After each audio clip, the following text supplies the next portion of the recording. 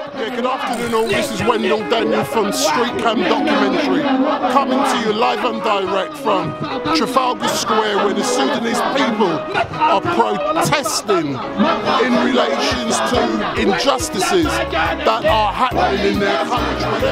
Let's have a look. Let's see the amount of people. Just look behind me at the literal thousands of people who are protesting, and this is going on every single week. And StreetCam Documentary has been here on 3 occasions. What do you have to say about the amount of young people and women who are out here protesting today? Strong evidence in the mountain, people dying as a result of being bombed. Yeah, but tell me what form the evidence takes. No, you tell my audience, what evidence exists? My friend here, her brother, is one of the people who killed in 28 of them one night when they tried to rise up against al-Bashir in one night. We the youth were fighting for kids. We didn't have people to fight on the road. It was dangerous to fight before. But now we're not free. There are so many young people, especially girls, out here protesting. Come over there, come over there. Yeah. So tell me about these.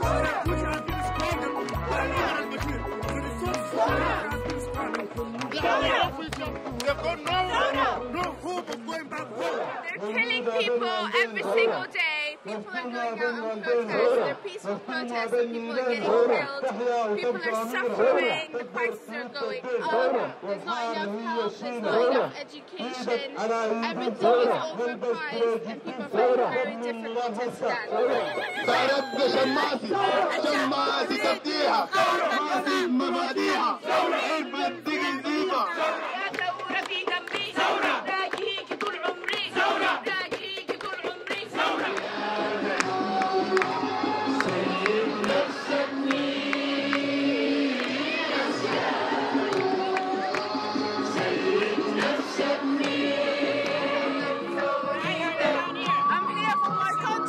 So tell me, why do you love Sudan so much?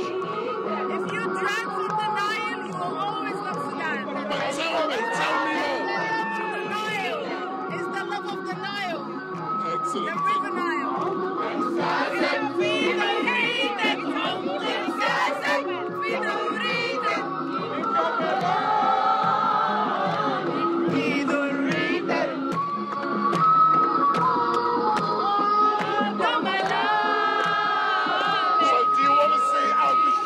Go to ICC? Yes. Why? Because he's a war criminal. How do you know he's a war criminal? There's strong evidence in the mountain, people dying as a result of being bombed from. Yeah, but tell me what form the evidence takes. No, you tell my audience, what evidence exists? I'm being devil's advocate. Not just what happened in the Number Mountain, there's footage, there's records, there's videos of what happened on the Number Mountain. But my friend here, her brother, is one of the people who killed the 28 of them killed in one night when they tried to rise up against al-Bashir in one night. They never even had a body. They never buried her brother. Do you know what I mean? There was a 28 of them tried to uprise against him in 1998. The families they haven't got a body to bury it. So I'm now coming to you. So tell me more about what happened with your brother. Omar al-Bashir is a murderer. He executed 28 officers from the army who were trying to have a coup, overcome his Muslim fundamentalist regime. They knew it from the beginning. They knew it. Once they did a coup against him, he decided to kill them.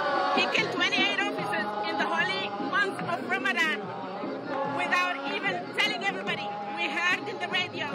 He never gave us any bodies. We never, up to now, we don't know where they are buried. Okay? We, the families of the 28 officers, we would like justice. We would like him to be sent to ICC. We would like him to tell us where he buried. And our brothers, the father of orphans now, who are now some of them here in England, because he couldn't, and the regime continued to pursue us in our family homes, pursue my brothers, my sisters, and the families of the other 28 officers. So we want to see him, we want to see justice. On top of that, he continued to steal all the resources of Sudan, from oil to gold. All his family, all his friends, all the people on his party are the, just stole the money of our country. That's why the people are hungry now. They're starving. They don't have any money. They can't even access their own cash. Tell me, how has this affected your family? It has affected my family tremendously. I left the country. I couldn't continue. I was working there. I couldn't because I was harassed. My brother was very harassed. He had to leave the country to come. My brother is in the States. I don't even know how the other brother is in life. I am here. My mom is on her own there. So he's back to family. The tragedy, we're still living it. We're still living it. We're still living it. We'll never overcome it. اللي مشى وبرجع لكن ما برجع لا تخافوا الله معاك كل الملائكة صبر لا تخافوا الله معاك كل الملائكة صبر اكتب بخط احمر انك تكون في الخط. So tell me, this is the first time I've seen you down here. Why are so many young people and girls protesting here in Trafalgar Square? There's so much in the social media about this matter. All young people are getting involved now. Unlike before, all these Sudanese matter you'll find it in certain websites. If you care, your dad is watching al-Bashir news and then it comes as a highlight. But now every outlet, Facebook, all these social media things, there's so much about this. And young people, they can't push it and they get engaged, they care. So you're saying because of social media, the young people have engaged and they're motivated to come out and protest. Make change. We live in an era where everyone feels like they're their own entrepreneur. They want to bring their own input to anything. We become very active in terms of our own views. So people are more expressive. People want to make a change. You know what I mean? It's an international thing. It's not just a Sudanese thing, but it still affects how youngsters, Sudanese youngsters, want to be involved in the whole matter of Sudan right now. This is me. This is Dr. Isa here. I'm Dr. Hashim Abdullah Mukhtar Isa. I am one of the activists in London here. We gather in Trafalgar Square so as to say no to Omar al-Bashir. We gather here so as to raise our voice and to let the UK public know about what's happening in Sudan. There's an uprising going on since December, and the Sudanese people want rid of Omar al-Bashir's government and the whole corrupted government which has been in power for the last 30 years. And we will bring the democracy, human rights, and enterprise to Sudan. Tell me something, are you proud at the amount of people who are now coming out? And I see today, there's so many. I'm very proud because all Sudanese people have been activated. They are well activated and they are well connected to what's happening. All these gatherings, all these people have got somebody on one of their relatives who is being detained or is being killed by al-Bashir forces.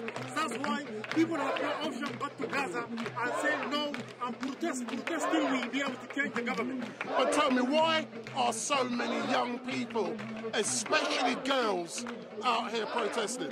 They are motivated for the reason that... Come over there, buddy, lady. These are the future of Sudan. And so tell me about these. Their future has been squandered by Omar al-Bashir. The resources of the country has been squandered. They have no future. They've got no hope of going back home. They've got a rich country sitting there, but they can't use these resources. The resources have been squandered by al-Bashir. They have a future now. They want to use their own future, and their change is coming, and everybody will have his own position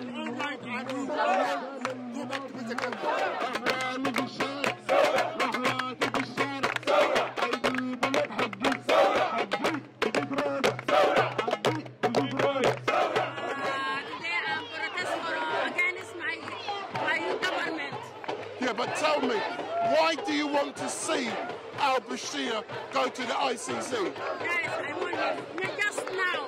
Why? Why do you want him to go? Because he done everything bad for his people. They kill him, they starve them, they do everything, they put him in prison. Have you been affected by what's going on in Sudan? Has it affected you? Yes. Yeah, but how? My family in Sudan, they kill them, they put them in prison, they put on people and everything. So tell me something. Do you want to see al-Bashir go to the ICC? Absolutely. Why? Because so much divide in our country. We had a lot of genocide. We divided the country into almost 3 parts now. I'd really love to see everyone else who's participating in all this be absolutely punished and face justice.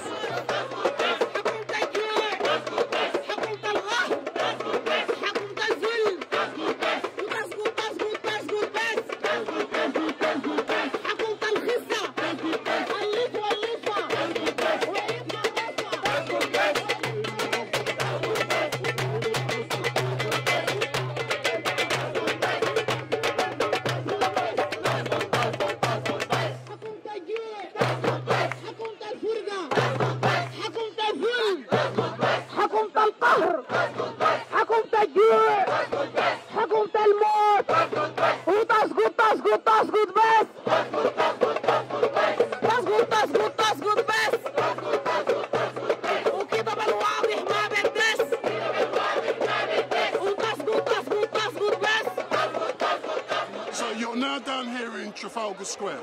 Yeah. How do you think things are going since the protests begun? Yeah, more people are coming out to give the support back to the people. I'm very upset about what happened last night. What happened last night? Put the country in emergency state. That means the freedom of media continues, they go in normal way, So why did he do that? To protect himself. And again a time for another 12 months, 1 year. So why does the president need to protect himself? Because people, they don't want him and they want him to resign. We all expected him to resign yesterday. Unfortunately, no luck. So you watched TV yesterday and you were getting excited, hoping he would resign, yeah? Yes, we all my family and everybody, we hope that. So when he didn't resign, how did that make you feel? Upset, disappointed, I'm feeling hopeless. So where do you go from here? Well, we have to put the pressure more on, and I think sooner or later they will come to their sense and they resign. Yeah. What do you have to say about the amount of young people and women who are out here protesting today? There's a lot of people here, they can see the new generation. Yes, the new generation, yeah. The new generation, they're taking the flag forward. For us, I think the time is finished. For a lot of them, they need to see their children and have to make the country better for everybody. Of course, of course. And I love my country a lot. I love here, Britain, and I love the same time I live back home because I'm where I'm born. And that's what my home is. We're standing here to say تظبط بس تظبط بس حكومة الجوع حكومة العسكر حكومة الجوع حكومة العسكر تظبط بس تظبط بس تظبط بس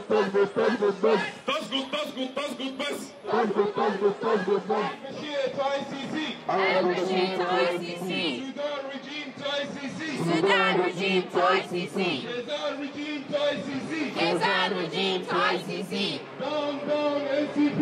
Down, down, NCP. Why are you out here today?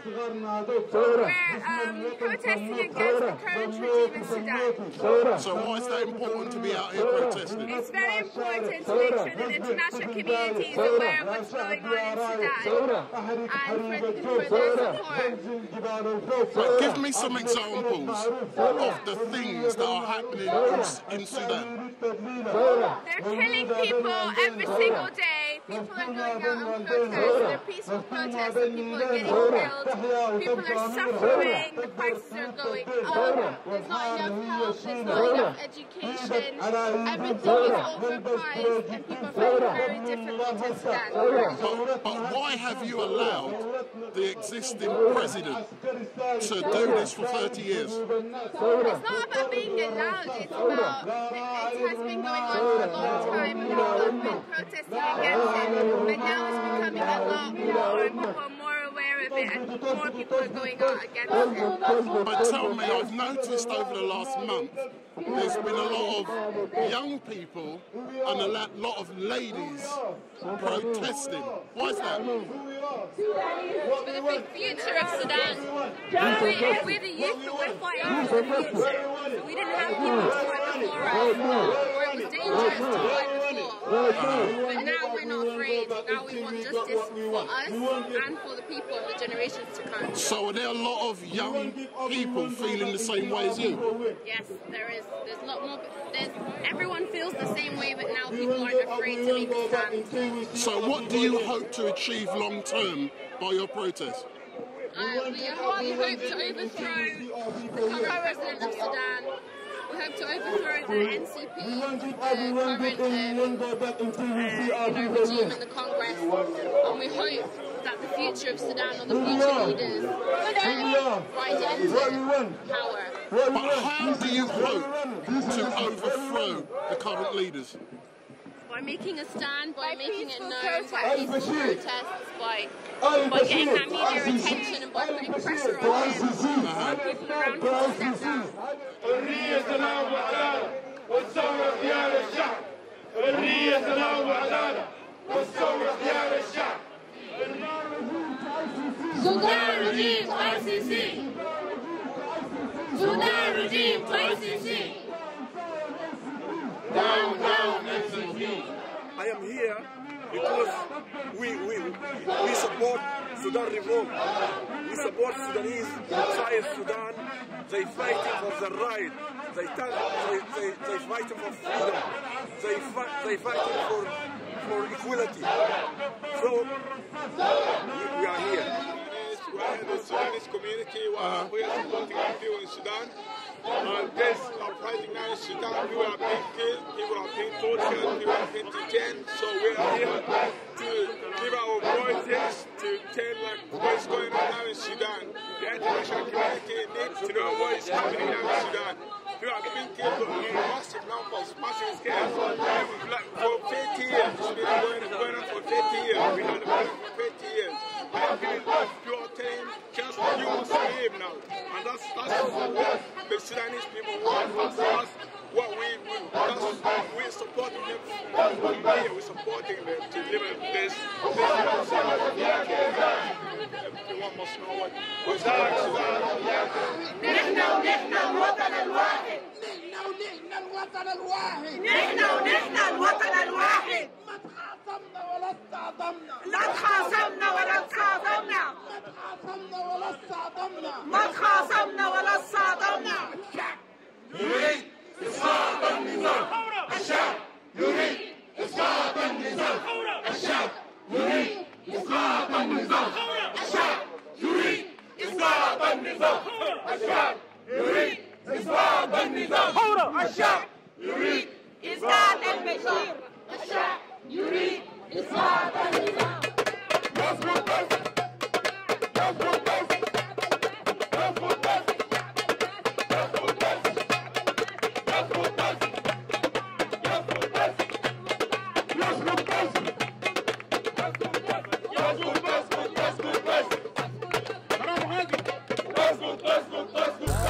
Get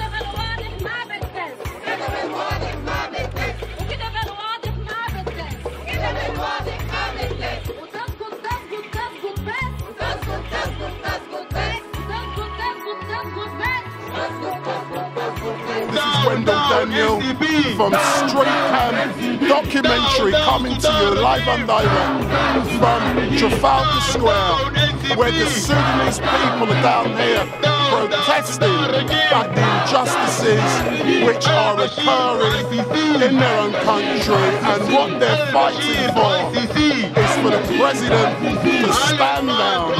They want him to stand down. They want him to face justice at the ICC.